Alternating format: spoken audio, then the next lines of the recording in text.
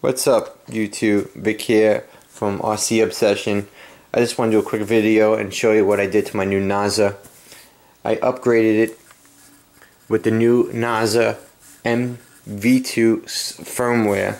Yes, you can do that with your regular Naza, and it's supposed to fly better.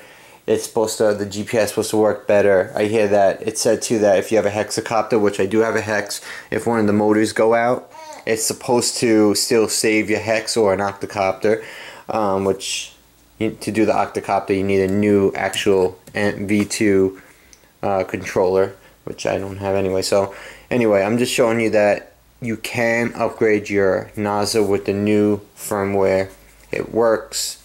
I tried it with the little guy last night, my little TVS Discovery.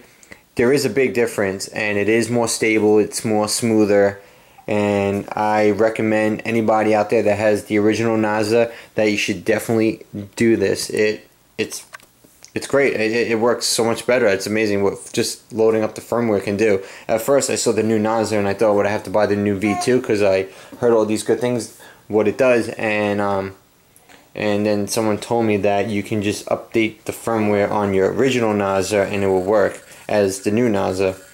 So I'm happy about that, and I just did it and it works great.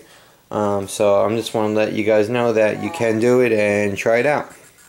So there it is. You should know how to do it. Just you have to download the new Naza-M V2 software first.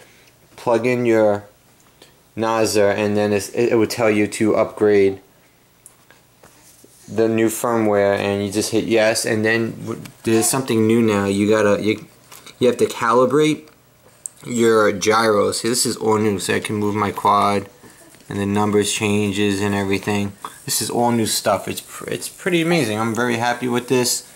So that's it, guys. That's all I want to say, and good luck.